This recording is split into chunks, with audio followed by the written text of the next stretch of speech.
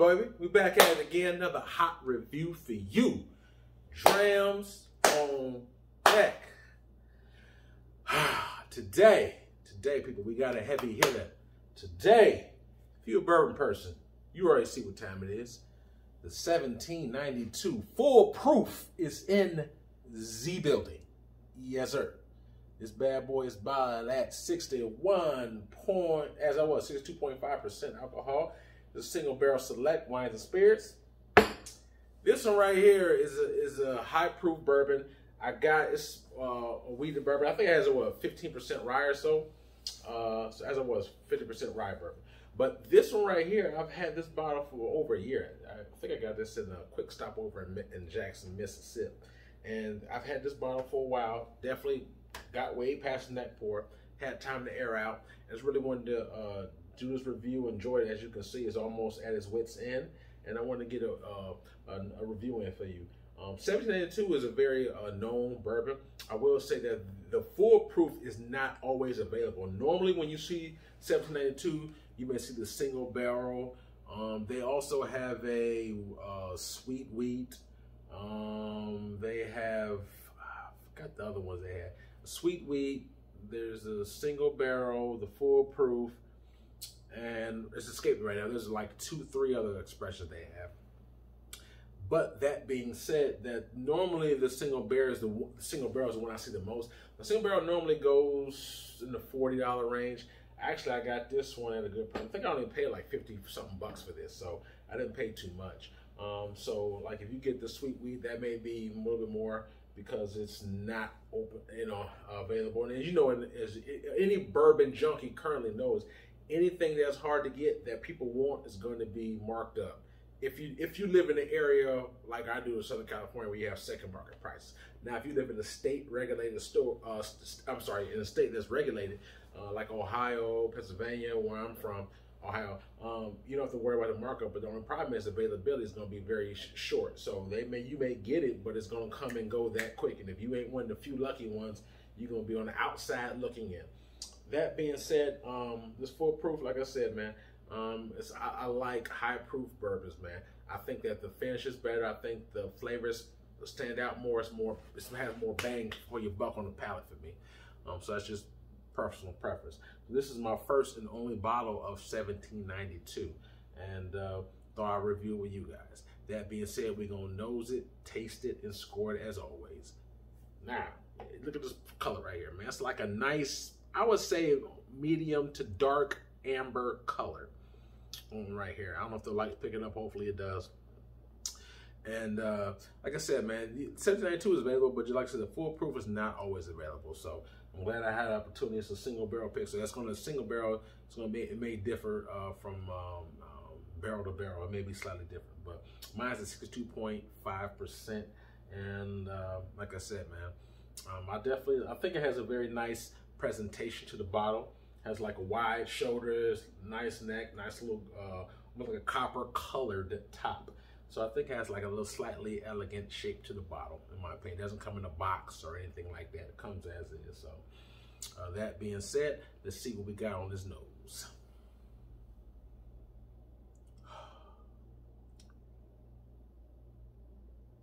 Well, it's 62%, so you definitely pick up alcohol. I definitely pick up alcohol.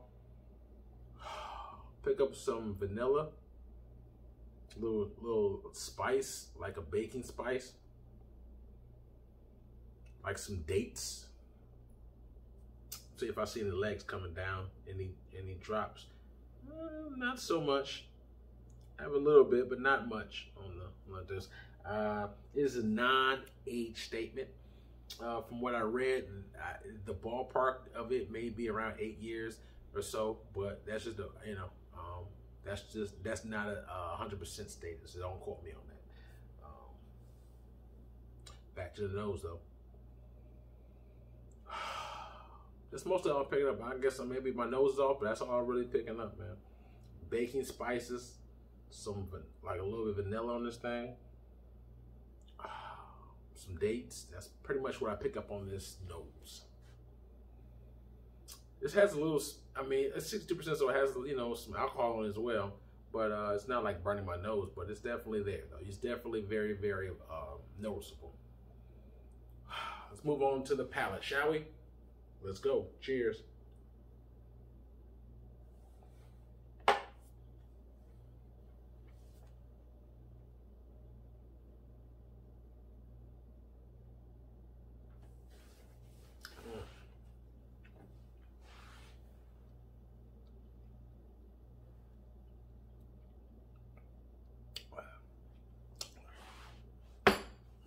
First sip, always coats the palate. Right now, the palate is tingly. It's getting sensitized to the heat. Now that I got that, the second sip normally kind of seeps deeper into my pores, and I can really dig into the notes a little bit more. That being said, second sip is on the way.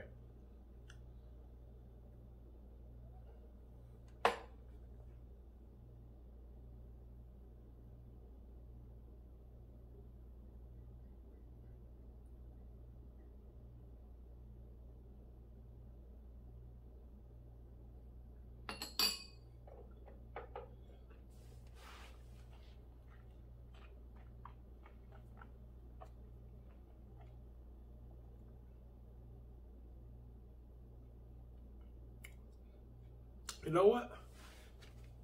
So, this is high proof, right? So, if you know my reviews, I always like high proof. High proofs typically have longer finishes, more turned up flavor.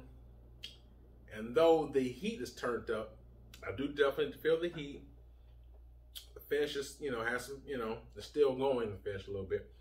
But I will say the flavors, for some reason, is not standing out as much as I thought they would. In the background, I taste a little bit of the like maybe a brown sugar, the vanilla, a little bit like a dates, pretty much similar to the palate. But for some reason, my palate is not they're not turned up as much as I would like. So I feel the heat's turned up, but the flavors seem not always, but just a little slightly muted. But anyway, it's still a good bourbon. I mean, hell, I only paid $50 for this, so it's not like it's gonna break the bank. So I think for the price point, it works. I don't put this, in my opinion, it's very good, but I don't put this like on a Woodford Reserve, Batch Proof, Elijah Craig, Stagg Jr., just to name a couple of my favorite barrel proof bourbons, or even definitely not even on Parker's Heritage. So it's not on those level, but to me, it's still a very good high proof bourbon for $50 if you can find it. Now, I will say the availability is going to sway a lot because, like I said, certain spots you can find this on the shelf constantly. In certain states or areas, you won't find the full proof at all. You may see the single barrel, but the full proof you won't see as much. So, all in all, $50, not bad though for the price point that it brings. That's what I got it for. Now, if you're paying $80, $90, that's a different conversation. But for $50, it's cool. I've added a little water, as you saw a little earlier. Let's see, because it's 62%, it could take a little bit of water to see if it kind of opens the flavors, unlocks anything different. I was curious to know. I've been pretty much drinking it straight for the most part, but I want to see if a little bit. I've added water here and there, but I'm doing it for review purposes. So I'm going to share that with you. So anyway, a couple drops of water, let it air out a little bit. Now we're going to go back in. The nose is pretty much the same. I'm not picking up anything different on the nose with a couple drops of water. Let's jump on this palate with the water. Let's see what we got.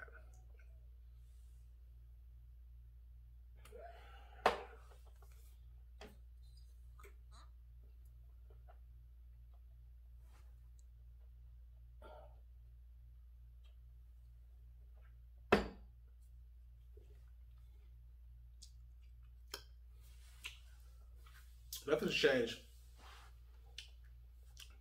Ooh. So that's the heat. On the finish, the heat's coming to me.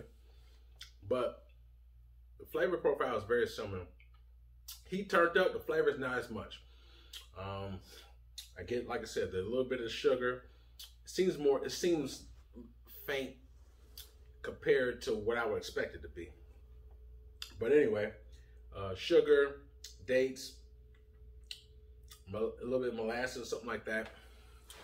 Like I said, I expect the flavors to be like on a 7 or 8, but it tastes like a 5.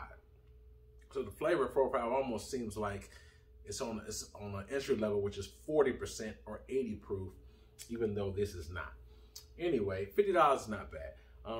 So if I had to rate this, 1792 full proof, 1 to 10, 10 being the best for me, Drams on deck, yes sir. I have to give this a, on a bourbon scale, I give this a 7 out of a 10. I think it's, and that's out the door. That's including price and availability. Now, sometimes price and availability may drop it a notch, or sometimes it stays the same. But for me, it stays the same because it's not, like I said, it's not super limited per se. And the price point, I think, for what I paid for $50, $55 is very good. So that's why I leave it as is. So I give it a solid 7 out of a 10, which is pretty good. It's good. You know what I'm saying? It's not excellent, or it's not, I wouldn't say it's great or excellent, but it's good though. For $50 bourbon, full proof, it's not bad at all. I mean, I still think even, well, Jack Daniels is not technically called a bourbon, but I like the Jack Daniels better than this. That's pretty much the same ballpark as far as price. Elijah Craig is better than this. That's in pretty much the same ballpark. I think the Old Forester Prohibition 1920 is better than this as well. So that's why I say I give this, and those are pretty much, all those I named is 8 or above, you know, so I give this a 7 out of a 10. Still good though. I like it. It's doable. If it's in $50 range, I think it's very doable. If you need to add water, because like I said, everyone doesn't like barrel proof or can't take it. So if you can't, then, you know, add water as need be and go from there. All in all, man, 7 out of a 10 for me. 1792 full proof. Drams on deck, yes sir. If you haven't had this before, and keep in mind it's a single barrel, so maybe you're full proof, maybe just regular full proof. By and large, man, I don't know if it's how much it's gonna differ, but if you have had this, hit me in a comment block as always. Let me know your opinions of it. The interaction is fun, man. You know, if you don't comment, I don't know what you're thinking. So please interact with me. You have my Instagram in the description box. Please check out my Instagram page. I have a lot of pictures. I have a couple videos in there as well. I have other bottles that I haven't yet reviewed, and some of them I have reviewed. So please check my Instagram page. I also have a Cash App Patreon. If you choose to support, help the channel grow, I really appreciate it. You can donate whatever you want if you choose to. It's not a big deal. I truly thank you for your time and your everything, your support, your love, everything, man. Also hit the like and the subscribe button. Likes and subscribes are free. Please comment, man. I'll be sure to write you back and let you know my opinions. But back and forth is what's most fun for me. I truly appreciate all the comments, whether it's good, bad, or different. If there's something that you want to see that you haven't seen, let me know, and I can add that to the show for the up and coming reviews. But till then, sign off. Stay safe.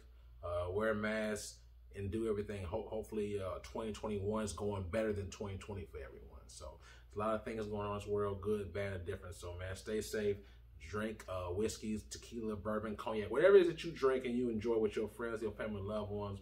Just take it back. If you can watch this video and drink it with your loved ones and just get a kick out of it, hopefully that's better for you. And if you're in the aisle, you never had 1792 or any other of my reviews, and hopefully you got something out of it, whether you like it or don't like the flavor profile. Even if some people say, you know what, thank you, Drams, because you saved me $50 because I didn't like the 1792 flavor profile that you said. That's still good because you know you got something out of it. That's what it's about, man. So anyway, signing off, man. Drams on deck, yes sir.